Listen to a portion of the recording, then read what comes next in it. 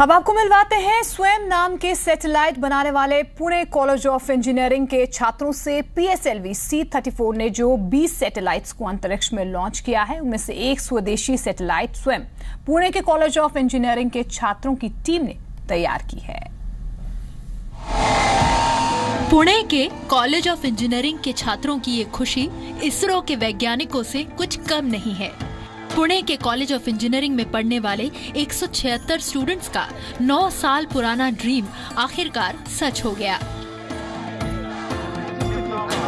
इसरो ने एक साथ 20 सैटेलाइट लॉन्च कर जो नया रिकॉर्ड बनाया है, उसमें इन छात्रों का भी योगदान है।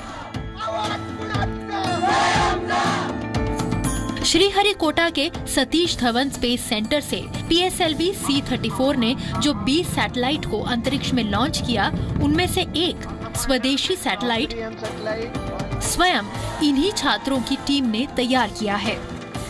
काफ़ी खुशी महसूस हो रही है कि फाइनली ये दिन हमने देखा है अपने आंखों से, और मैं मानता हूँ कि मैं काफ़ी लकी बैच हूँ कि हमारे बैच के वक्त ही ये लॉन्च हुआ है।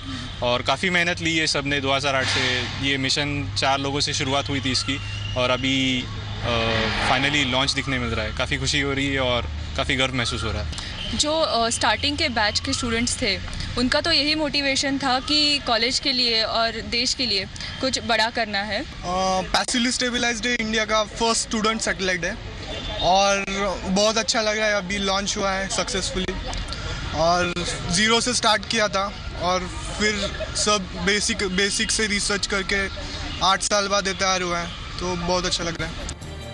क्या खास है स्वयं सैटेलाइट में? स्वयं सैटेलाइट का वजन 1 किलोग्राम से भी कम है।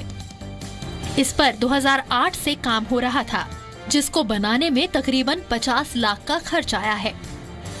ये मैग्नेटिक फील्ड के डायरेक्शन के अनुसार ऑटोमेटिक खुद को अलाइन कर लेगा, इसलिए इसे स्वयं नाम दिया गया है। सब में बड़ी बात इस सैटेलाइट की एक है कि this is totally in line with the vision of honourable prime minister of India, make in India. हमारे बच्चों ने जो टेक्नोलॉजी इसमें यूज़ की है, जो कुछ उसमें इंस्ट्रूमेंट्स यूज़ किया है, उपकरण यूज़ किए हैं, ये टोटली इंडियन मेक के है। इसरो के 20 सैटेलाइट लॉन्च के साथ पुणे के इन छात्रों का नाम भी इतिहास में दर्ज हो गया है। अश्विनी पवार, जी मीडिया, पुणे।